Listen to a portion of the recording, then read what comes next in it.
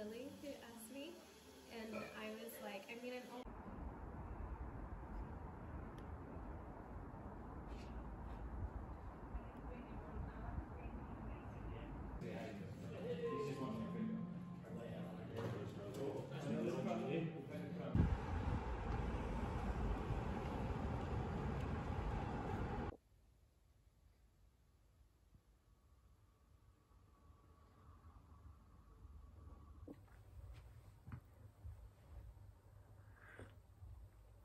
oh my god, that's hot. Okay. I can't lie, I'm like nervous to do this because my doggy. You want to go outside?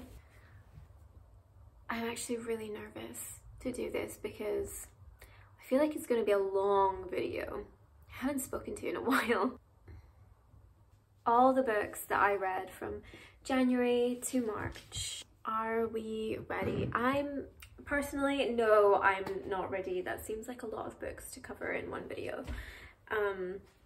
24 actually, but I did see Pato do a video that was like 25 books, and then this morning I watched Nathan answering basically 100 questions, so I was like, you can do this. Okay, so everything I read from January to March, we have 24 books. I'm going to be brief because it's a lot of books to do in one video, but also my mind is a sieve, so I will just be brief because I can't really remember a lot of what I read back at the start of the year. I only have some of the books here. Most of them are at my flat. I'm at my boyfriend's flat just now, but I do have a small pile of books here. So we started the year with Small Things Like These by Keegan. I really like this slim little baby. It is based in a small town in Ireland, and I think that if you're really interested in like community as a character and like the morals of the community become questioned by something on the outside, then I feel like you'd probably like this book. So we follow our protagonist is a middle-aged man. He has a wife at home, he has children at home. It's in the run-up to Christmas, and yeah, Keegan really sets the scene. It feels very small town, very cold, very working class, very trying to make sure that your kids have a lovely Christmas, even though there maybe isn't much to go around. Now, our protagonist, while he's out at work, sees something that troubles him a little bit, and he happens to come across one of the Magdalene laundries, which historically were very horrid places for young women who were pregnant, and also just young women who didn't act accordingly, that were difficult or hard to handle, were often sent to Magdalene laundries, and they would be, you know, kept there by the church. And the protagonist comes across one of these young women and they're not doing so well, and so he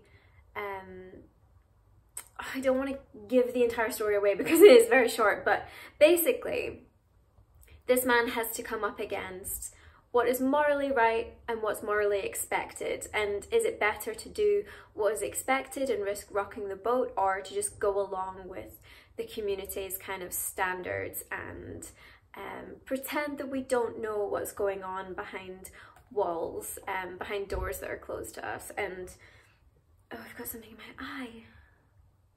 Yeah, I feel like there was a lot of feeling in such a small book, and if you're in like a reading slump, I feel like this would be a good one to get you out of it. It really kick-started my year. Following on from that, we had The Things They Fancied by Molly Young. This was emailed to me as a PDF by Molly Young. It was kind of like a zine, so I don't know if it technically counts in the books that I've read this year, but I'm gonna give it to you anyway because I really loved it. So Molly Young is based in New York. She is a writer and a journalist, and just really witty, really clever, loves deep research. And last year I read another one of her zines, Sleepy Hollow Motor Inn by her, and it was all about kind of like motels and motel life, and I really loved it.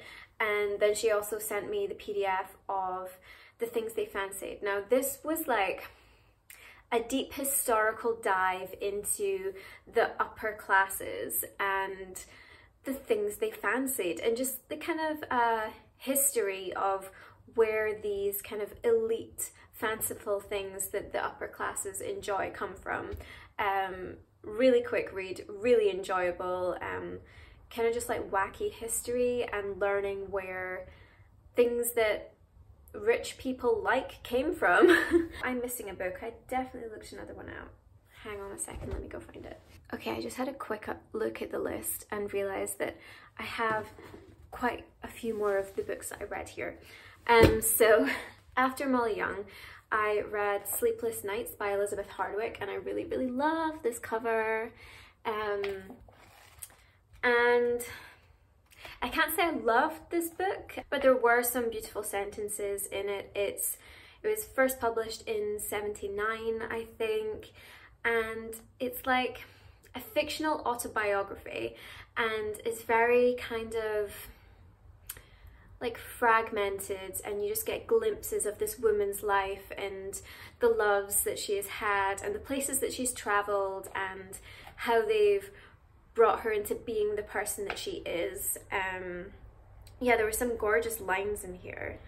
Let me find a couple. Okay, so for example, it had 2 rooms. I stepped into them with the feeling of falling into a well of disgrace. That tender warning word, disgrace, I carried about with me for years and years. It has its reasonable scolding power over me still. It freezes that radical heart with lashing whispers. So nice. Yeah, so I didn't love it. It was enjoyable. But yeah, I think I would describe this as like a fictional autobiography.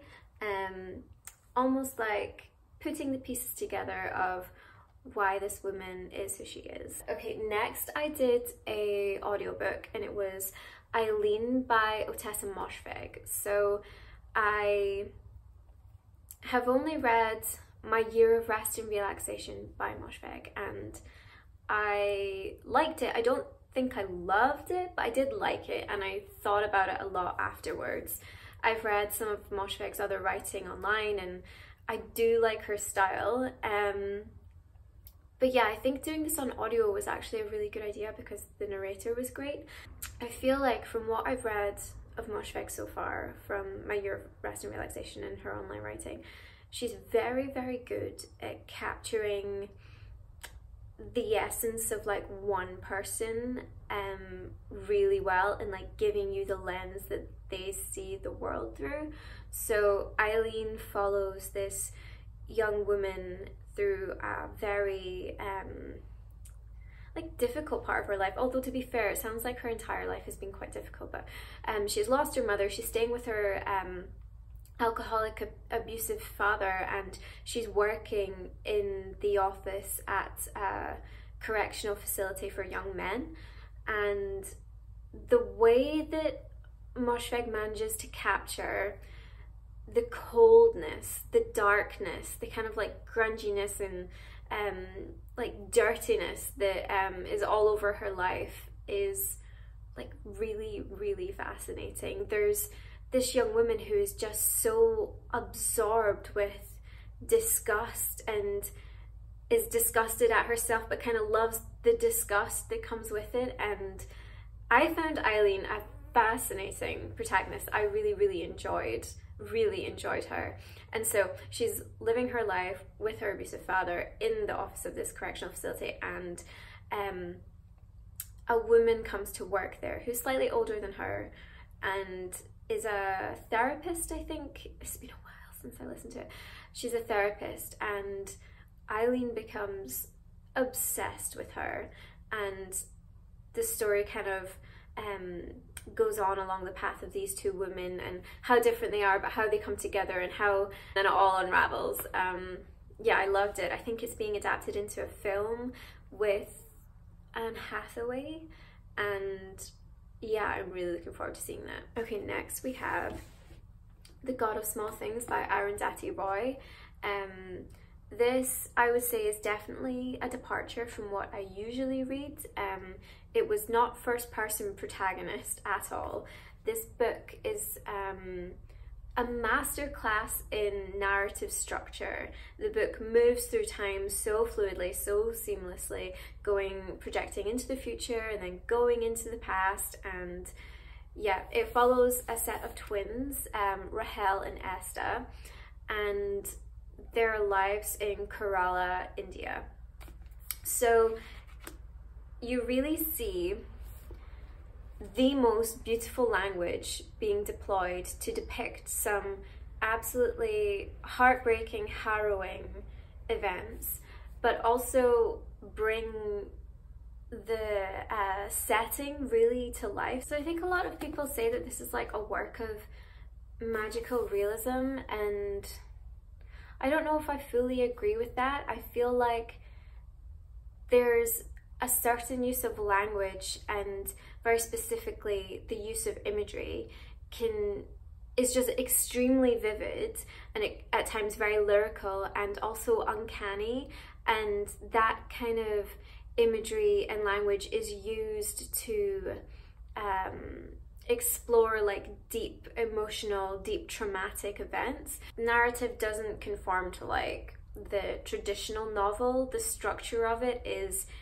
incredibly well done. It flows into the future and into the past so seamlessly, and I feel like even that speaks to how Roy is handling the theme of trauma within her work, about how it can make you reflect on what's happened and then you carry it into the future, and it's something that you still revisit, and it's something that can change over time, and it can change your character. There's a lot of intertextuality in this book as well, which I feel like is really, really clever. One phrase that is used a lot is Heart of Darkness, and I mean, that's the title of a novel by Joseph Conrad, which speaks to the horrors of colonialism.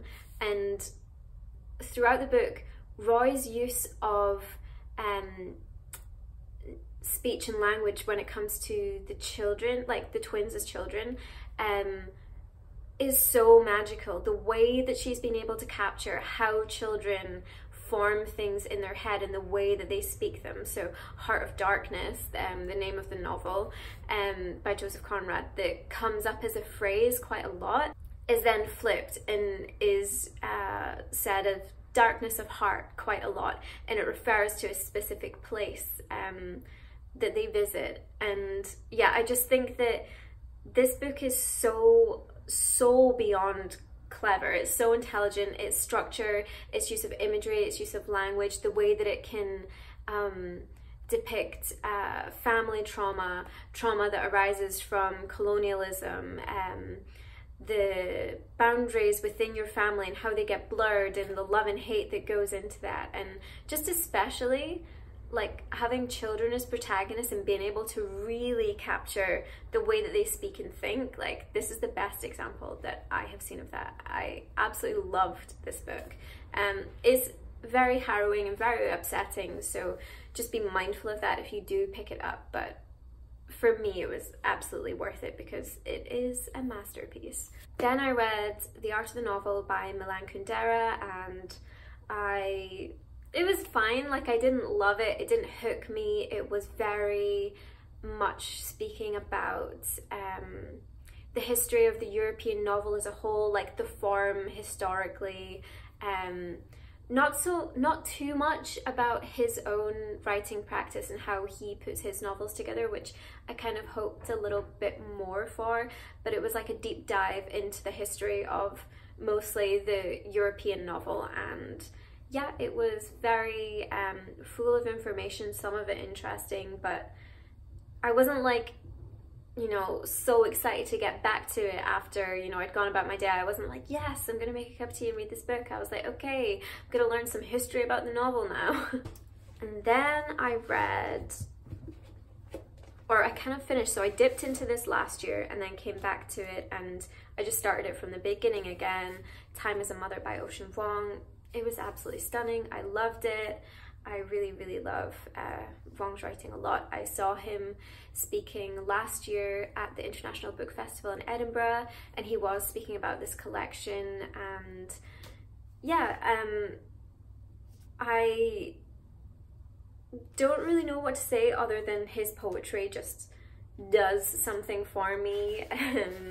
So my favorite poem from this collection is Nothing, and it's a prose poem, so it's just a slab of text and really speaks about being in the present moment and the history that has brought you to that present moment, all the way down through your like your family lines and the person that you're with and their history and their family lines and how it's come to this moment that you're sharing together. I love that poem so much. This is my boyfriend's copy, signed copy from Ocean. But yeah, this poetry collection is Ocean Vuong, I guess, sitting with the grief of losing his mother and looking for a life in amongst that. It seems very intimate and very personal and just really beautiful. Okay, then I read more Jeanette Winterson. So I've only read Written on the Body, and I read that last year, and it was one of my favourite books. And I read Sexing the Cherry. This was a complete departure from Written on the Body. It was just very different from anything that I've ever read. It was like historical fiction, but also felt very folklore-like or fairy tale-like, and yeah, that was interesting because it isn't what I expected. I remember reading the blurb and being like, oh, this is going to be a ride, and it definitely was a ride. It was all about, I guess it's kind of just about love and desire and finding your own expression of that and what that means to you.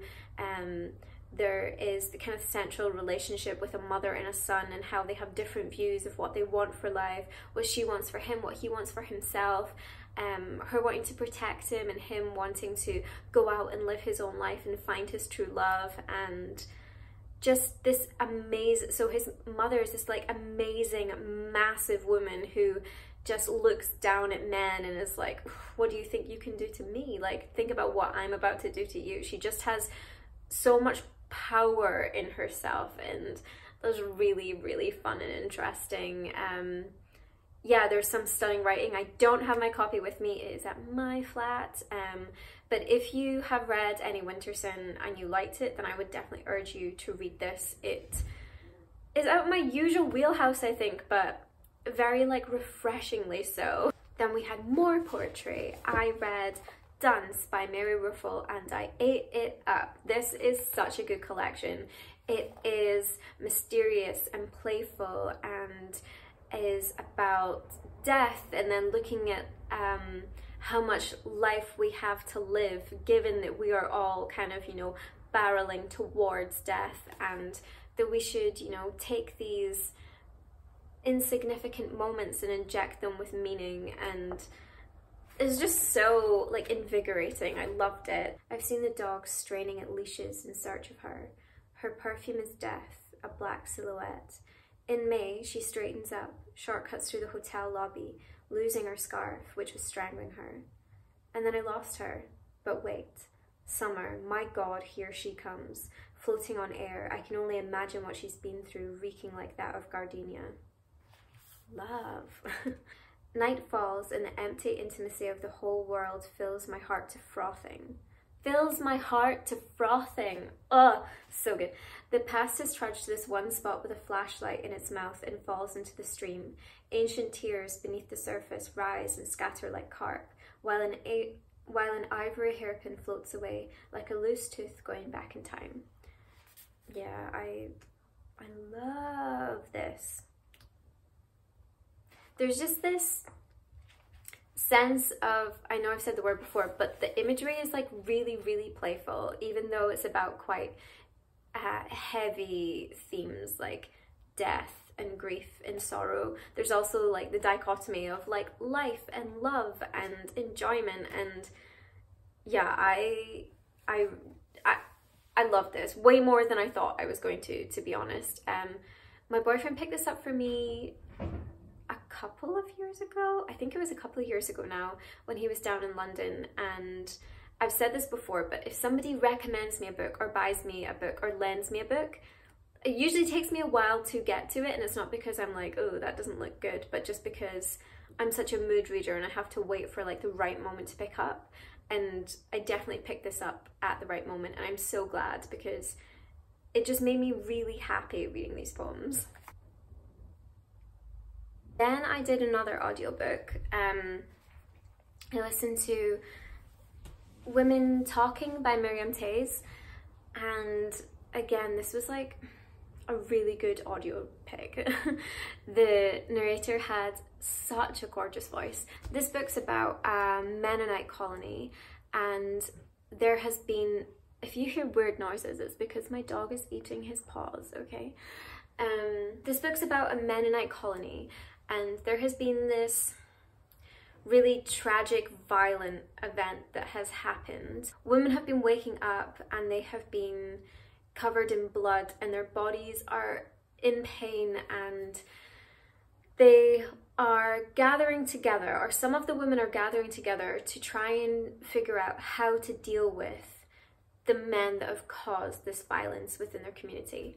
And the way that Toews has chosen to like tell this story is so great. So the narrator is a man named August Epp. So he kind of discusses about who he is and his relationship to the community. He was born in the community, left the community, came back to the community, and the women trust him. And he is like taking the minutes for their meeting, essentially.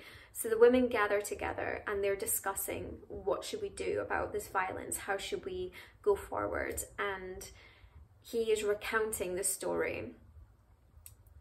And it's done so well. Each character, each woman that sits in that circle and discusses things, their character is so well rounded, even though you're only kind of getting reported back what they've said through this guy that's sitting taking the minutes. Yeah, I really, really loved these women. It was a lot of questioning each other and thinking about what the community's values are and what personal values are and what should be held highest, like what the community says as a whole with these roles and rules that have been written by these men, or what these women are feeling and what they think is best given that there has been violence against them. And there's a lot of beautiful philosophical tangents that kind of veer off down different roads. And yeah, I just thought that this was a gorgeous book. I loved it. Obviously, be mindful going into it, because there is a lot of discussion of like quite extreme violence towards women. And this book is also being adapted into a film. I think it stars Rooney Mara, Claire Foy, Frances McDormand. Yeah, I'm really, really looking forward to seeing that too. Then I read The English Understand Wool by Helen DeWitt. This was a tasty, tiny little snack. Very, very, very slim. I think it's like 69 pages or 70 pages, something like that. And it is about the relationship between a mother and daughter, and private life and public life. And because it's so small and it really goes off in a direction that you don't expect it to, I don't want to give too much away, but if you like to read for interesting character, then I would say that this book is maybe a good pick for you. I know that a lot of people really, really love this book. A lot of people whose tastes I share or admire like really enjoyed this, and I have to say that I enjoyed it too. I don't think I like loved it, but I did enjoy it. And then I did another audiobook. I've been like, the first part of the year I did a few audios, which I don't do that often, but I listened to Public Library by Ali Smith, and it was Ali Smith herself reading it, which was like really comforting to hear, just a nice Scottish voice. And this was a collection of short stories, and it all really shines through about how much Smith loves books, loves writing, loves libraries, loves words. It was very enjoyable. She is a wordsmith. She is amazing with words. Super tongue-in-cheek, super playful, really witty, really great imagery.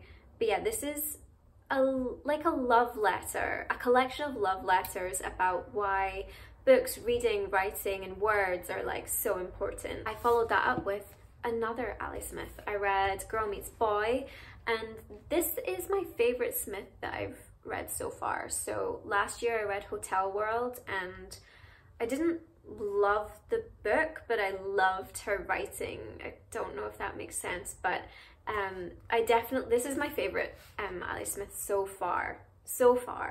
I want to read the quartet so much, but I want to do it like in time with the seasons, and I think autumn's the first one, so I've got to wait a little while before I can jump into those. In Smith fashion, she really takes on questioning gender norms. She really questions heteronormative expectations. She questions capitalism, commercialization, globalization, and she does it all within this really fun, imagery-filled story. And yeah, this was so good. It also has like the best sex scene that I've ever read.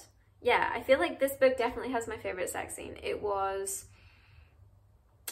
just really interesting, really beautiful, and really hot. I am like struggling to like get my words together today. I do feel like I'm much better at communicating written rather than verbally, but what I'm loving about Smith's books that I've read so far, especially Hotel World and Girl Meets Boy, is how she talks about desire. Because I feel like Smith just takes her description of desire into this like really unconventional realm, and I love it so much. Let me see, do I have any examples of what I'm speaking about? Maybe this page where I have like all these markings on it. But I stared at my grandparents in their photo, with their arms around each other and their heads together, and I wished that my own bones were unbound.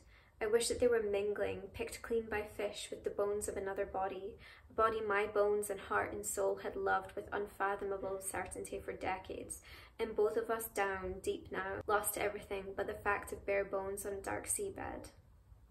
Like, that's so beautiful. Like, she wants to love somebody so much that their history is them ending up on the floor of the ocean, just bones, their carcasses being picked away at by fish, but their bones are mingled together and entangled because they've loved each other for so much for so long. I actually wrote something about it, so let me see if I can find that and express what I'm trying to say better. We need the glasses. I was writing about how Smith uses this like unconventional and vivid imagery with like poignant symbolism to express desire in young women. It was about Hotel World and Girl Meets Boy. Let me see. Okay. Death is again an unlikely visual accompaniment to illustrate a young woman's yearning, yet Smith uses it to powerful effect in Girl Meets Boy. Anthea wonders what she wants from life. And I wish that my own bones were unbound. I wish that they were mingling, picked clean by fish. Here Anthea is lost in her thoughts, trying to figure out who she is now that she's back home. Her thoughts unspool in a poetic stream of consciousness brimming with imagery. The peculiar choice of the image of her body beneath the water, picked down to the bones by fish, holds poignancy concerning what Anthea wants deep down: love, connection, and freedom. The word unbound symbolizes her feelings towards her current state of being. She feels trapped and longs for liberation. The sense of captivity spills out of her thoughts and into her physicality as she muses about her identity. I sat down on the kitchen floor. I traced a square in the parquet with my finger. Her thoughts are sprawling, but the feeling of overwhelm becomes apparent in her physical body. She feels boxed in. Smith directly shows her reader the trapped feeling society's boundaries can produce. Yeah, like, imagine just like wanting to be a carcass at the bottom of the sea with the person that you love. Like, that to me, that is like, oh, deep love. Like, that is what I want. Instead of it being like all like pretty and like tied up with a bow, it's like unconventional and it's weird and it's a bit grotesque, but it like works so much better. Later in the novel, Anthea's lover Robin tells her the myth of Iphis and Ianthe. So that's Ovid's metamorphosis that this story is based on. Anthea interrupts to ask, did their hearts hurt? Did they think that they were underwater all the time? Did they feel scoured by light? Did they wander about not knowing what to do with themselves? The word choice is severe and consuming. And then, oh, I've quoted Mary Ruefle here, so that's a nice, like, callback. Ruefle's notion that direct, obvious imitation often produces a sterile imitation explains the effectiveness of Smith's imagery. Her writing unearths and creates mimetic sensations of desire without being cliché. And then, a lovemaking scene between Anthea and Robin, which is so hot, is written as a series of images, morphing and mutating with each move and moment between them. I was sinew, I was snake, I changed stone to snake in 3 simple moves, stoke, snake, stake. Were our hands black shining hooves? Were we kicking? Were we bitten? Were our heads locked into each other to the death? This language, again, subverts the traditional and commercialized visuals of love and summons forth the mingling and unbound bones that Anthea yearns to become. She wants to merge, transform, and push the boundaries of what love can feel and look like. Smith captures the fluid nature of desire through girl meets boy, and this scene exemplifies its transformative power. So yeah, if you're like me and you love love and you love desire and you love just like wanting to like be entangled with something because you love it so much you want to merge with it, then like Girl Meets Boy is a really good book for that. So then I read What We Talk About When We Talk About Love by Raymond Carver. We read that for my book club and had a really good chat about it afterwards. It's a collection of short stories. It is very well known and I'd wanted to read it for a long time, and something inside me was like, save it for book club. And so I did, and I'm really glad I did because we had a really good chat about it. So Carver, I'd never read any of Carver's work before, but he writes in this style of like dirty realism. He looks at things with a lens that is not clouded with any kind of romanticism. It's not lyrical, it's not trying to make things look, feel, sound nice. It's just very, very, very real. And there's like a melancholy tone that follows each of these stories, and the prose is so like economical, like it is sparse, and it feels like there's a lot of breathing space around the words that he's using. And even though the stories might be incredibly short, because of the way that he writes and the kind of breathing space around his stories, I felt my brain like filling in the gaps itself, and it not like clouding things, but just like filling things out in a way that made sense. Like he only had to say so much for me to like understand, and like I just really enjoyed that kind of change of pace of writing. Like it's very sparse writing, but it says a lot. There's one story that's a conversation between a father and a son, and they're in an airport, and the kind of awkwardness that's in that dialogue is amazing. These two men can't say what they want to say, and you just feel the strain and the tension in them like trying to just be civil and have these niceties when there's like a whole relationship underneath all of that. Yeah, I found it really, really good. My favorite story I think was So Much Water, So Close to Home. Yeah, if you've read that, I would love to know what your favorite story within the collection is. The title story, What We Talk About When We Talk About Love, is obviously incredible as well. And yeah, I feel like Carver's really speaking about the kind of like unsaid, unnamed aspects of love rather than the like really obvious, enjoyable parts that everybody wants to talk about. He's focusing his lens on the more unsavory aspects of love, I guess. And then I read my first Siri Hustvedt, and I felt my life change. I found a new writer that I am completely obsessed with.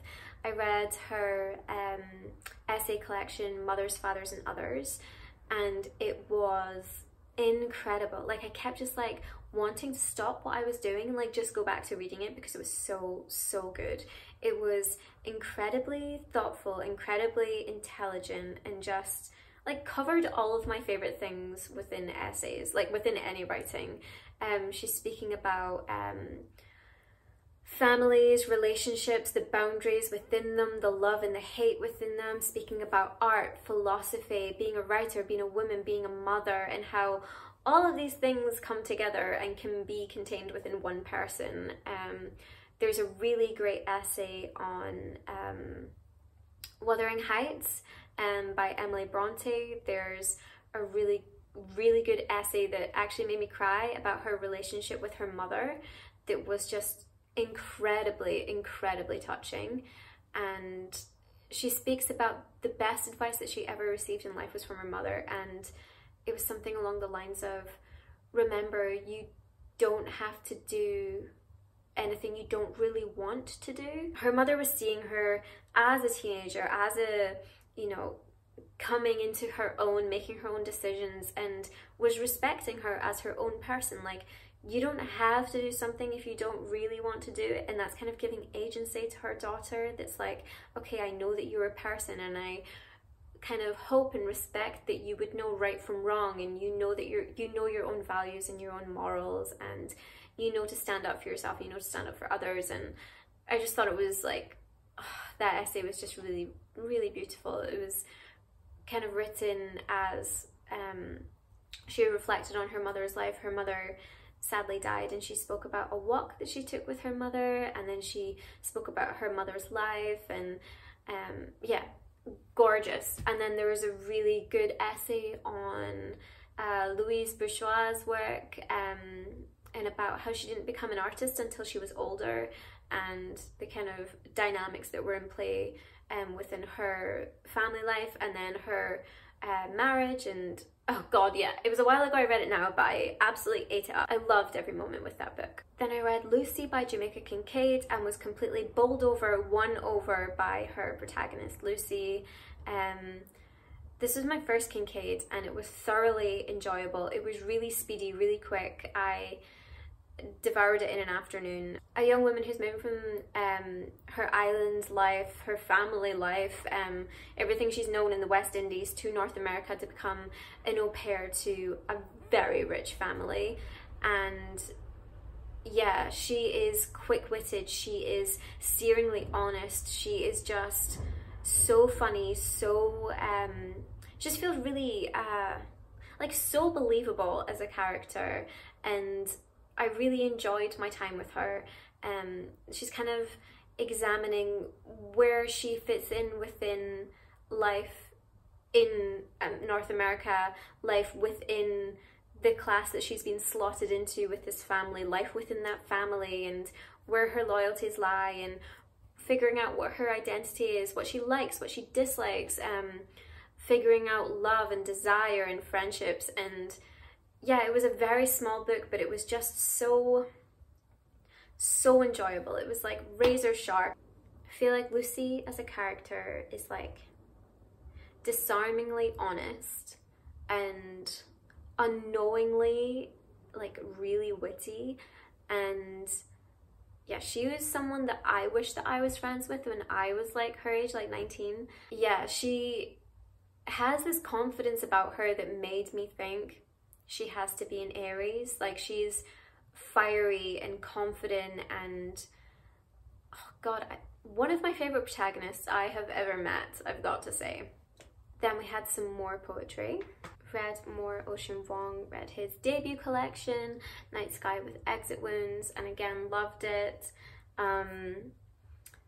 This collection covers a lot, so there's a lot of like war and conflict and family history.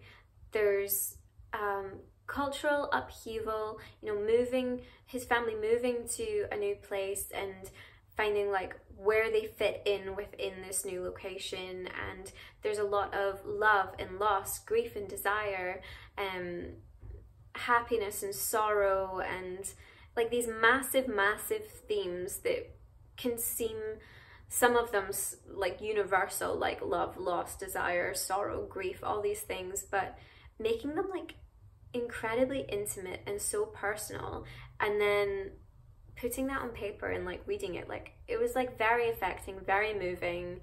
If you haven't read Ocean Vuong yet, I don't know what you've been doing. I read On Earth We're Briefly Gorgeous a few years ago now, and it really changed me in some way, just seeing like such beautiful writing about such real, heavy, harrowing things. Ocean Vuong is just really something special. And I've said this on a couple of videos before, but the way that he speaks about how we use the English language and how violent a language it is, very interesting. I've recommended it before, but there's an amazing interview with him on the On Being podcast where he speaks about that. I will try to remember to link it below, but I think I've recommended that to everyone, so if you haven't listened to it yet, please do. It's incredible. Then I read my first Toni Morrison, and oh my god. Actually, this has been quite a good like year for reading so far, but reading my first Toni Morrison was an experience. So I actually buddy read this with Nathan, and I feel like that like elevated my experience somewhat, because Nathan is a really intelligent reader. He was asking the most thoughtful, curious, intelligent questions, and it was making me like think deeper about my like perception of this novel, like what I got from it, and like there was just like this deep level of like appreciation for discussing books with someone that I haven't had in a long time. Anyway, the book. We have our title character, Sula, and Nell, and the story revolves around these two young girls and how they grow up and grow apart. So they're from the same community. Oh, another good book if you love Community's character, like 100%.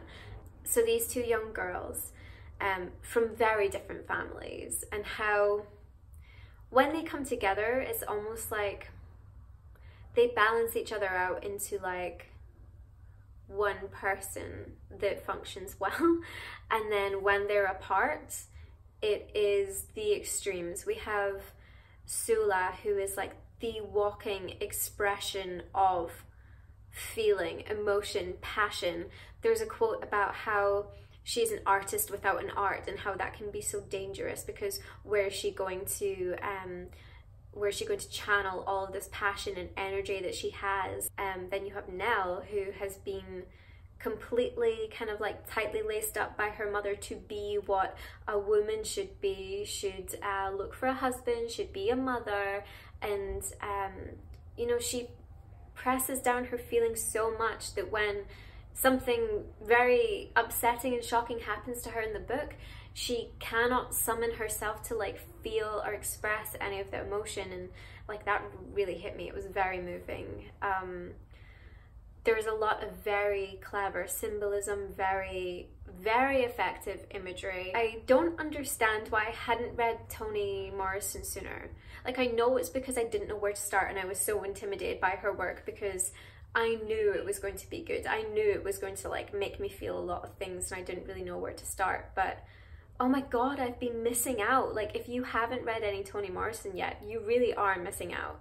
And Sula was a great place to start. I loved it so much. Then I read another tiny little baby, Exposure by Olivia Sudjic, and this is an essay about anxiety. It's an essay about autofiction written by women, and it's an essay about the internet and feminism and the private self and the public self. And as someone who really does suffer from anxiety to the degree where it can be like debilitating for my life, I felt very it was like very validating reading this. It was quite reassuring. Sudjic uses her love of books and of writers almost as like, she uses the word talismans, and they like, these talismans like keep her going, keep reminding her that her doing her work, even though it does put her out there to be seen, to be perceived, to be judged, like, it's worth it. Like, she's doing something that is worth it. There's a really interesting point about Elena Ferrante and how, obviously, that is her pen name, that is not her actual name. She wants this anonymity, she doesn't want to be known, and I have a deep respect for her for that. I think there's a lot of anger out there that people aren't satisfied with the art and the work that she produces. They want to know the writer, they want to know the artist, they want to know the person, and they feel almost entitled to know that person. And that's like quite a scary thing. I turned up a lot of pages in here. There's a lot of good stuff. There actually aren't enough cliches for finding relief in words. Usually I find it in other people's, but sometimes also in trying to select the right ones of my own. On the rare occasions I manage to successfully communicate what I'm trying to say, it feels as if an equilibrium between outside and inside has been reached. My ears finally pop. But while writing can contribute to a feeling of unreality, going mad, reading others' outpourings usually has the opposite effect. The more I read by the women I admire, and I retreat into those talisman texts to reorient myself every time I need to, the more I think of anxiety as a dual force that seems essential, not just for living, but for creativity. So good. Okay, yeah, this is a really good bit too. Like most people, I read not only to encounter difference, but to find communion, to feel as if my inner life and the authors have briefly merged, to find skinlessness communicated on paper. It reassures me that if I occasionally feel the bubble of my mind slip from the spirit level of sanity, the normal I like to think of as me, so do a lot of other people I admire. The talismans reassure me that anxiety drives so much of the art that makes me feel most alive. I feel like that's true for me too. A lot of the art and writing that I love, there is an anxiety behind it. There is an anxiety that is like prevalent, and that makes me feel a little bit more sane than I usually do. And then after that, I went back to some Siri Hustvedt and I read What I Loved, which is a novel, and I cherished every single moment I had with this book. It follows, we have our protagonist who is an art history professor, and we follow his life from when he meets his wife. They meet in an academic library, like what a meet cute. It tells the story of their relationship, to them marrying, to them having a child. It also follows his friendship with an artist who ends up living in the same building as him. There's a lot of the New York art scene within this book. There's a lot of academia, painting, there's a lot of writing, there's a lot of performance art. So I really loved the world that this novel was set within. I mean, I've never been to New York, but I'm pretty sure I'd love it. And I think mostly what I got from this book was how relationships like evolve over time and they become different as we become different people, and the people that we're in relationships with, they become different people, and therefore our relationship to them becomes different. And like, how do you deal with that? How do you cope with that? It was incredible. I loved this book. I enjoyed every moment I had with it. I was looking forward to getting back to it. I would definitely recommend it if you like a cast of characters. I'd recommend it if you want a book set in New York, if you want a book that incorporates the art scene. I feel like I've definitely been reading more plotty books, more plot heavy books than no plot, just vibes just now. And you know, I'm fine with that. I'm just going with it, going with whatever I'm enjoying when I'm reading it. But yes, probably one of my favorite novels now. I absolutely loved it. So I got Curse Bread by Sophie Mackintosh the day that it was published, which is unusual for me. I'm not usually jumping onto like freshly published books as soon as they come out, but I really love Sophie Mackintosh's writing, and I was really excited for this book. It is very loosely based on true events that happened in the 1950s in a small town in France. And let me just say that for most of the book, Mackintosh isn't telling you what's going on. She is painting a picture with the senses.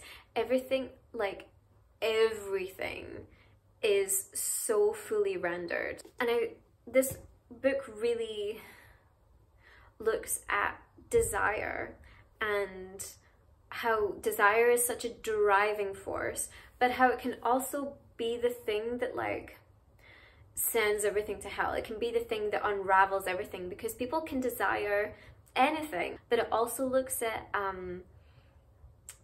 you know, the power dynamic within couples, especially at that time when you have like you know, heterosexual couples with the husband of the house and then the wife of the house, and how a lot of the characters are only named as like the grocer's wife or something like that. Like it becomes your entire identity, so it makes sense that you would be really strongly desiring something out with that, something that would maybe tear that all to shreds. And yeah, there's a lot of desire like tainted with danger throughout this book. I felt a bit woozy, I felt a bit nauseous. It was like, well, anything could happen and I don't really know what's gonna happen. And yeah, it was very hypnotic, mesmerizing, lyrical. It was really, really, really good. Would recommend. And the last book that I read in March was another essay collection. It was Thin Places by Jordan Kisner. And before I get on to how much I love this collection, I love this cover, but also it's like, it's not matte and it's not glossy. It's like this perfect in-between place, and it's like slightly textured and it has the right like flop to it, and it's just a gorgeous book as a physical object. But yes, I love Jordan Kisner's writing. She has a podcast actually called Thresholds, which is one of my favorite podcasts. There's a lot of incredibly thoughtful interviews with writers and artists. I will link it below, because really like deep conversations about the thresholds within the artist's life where they crossed over and it brought them to something new. Anyway, this collection covers a lot. Covers spirituality, covers identity, covers cultures clashing, covers history, covers death. There was a lot, but every single essay was incredibly enjoyable. How you can access that feeling of spirituality, how you can access that kind of that reverence through nature, through music, through relationships, through yourself. And then there was an essay, I think, was it the last one? No, second last essay, I think. And it was about death investigators, the people that turn up on the scene after a death has occurred, and they kind of deduce by the clues around what has happened to the person, and how she went to their offices to speak to them about their job. And you hear about how much like care and dedication these people give to, you know, usher dead people from this life into the next. And like, it was quite morbid, but like really gorgeous. And just speaking about how being around a corpse, being around a dead body, a cadaver, I guess in this case, and how being in the same room as a dead body or cadaver, being in the same room as something that doesn't have life in it anymore, really makes you think about life and death like a lot. And yeah, makes you appreciate what you have whilst you have it, but also makes you way more scared of things that you didn't really realize that you had to be scared of, and kind of pulls you closer to the people in your life. Yeah, I think everyone should read this. If you're looking for like a good essay collection, read this or Siri Hustvedt's Mother, Fathers and Others, because those two essay collections are... I love a good essay collection, and they really did it for me. From time to time, you'll hear a writer suggest that we're all cursed, like Kierkegaard, to tell the same story over and over forever. Maggie Nelson suggests, less morosely, that we may undergo the same realizations, write the same notes in the margin, return to the same themes in one's work, relearn the same emotional truths. not because we're cursed or stuck, but because in fact, such revisitations constitute a life. Read that essay collection, listen to her podcast. I am a lover of Jordan Kisner, big time. That's everything I read from January to March. 24 books in 3 months, which is definitely fine. I would love to know if you've read any of these and what your thoughts are, but also like what your favorite read has been this year so far. Like, what is something you read this year and you were like, whoa, I can't believe I hadn't read this before, I was missing out? Because I've had a few of those for sure. Definitely with the Toni Morrison. Like Sula, wow, how have I not read that before?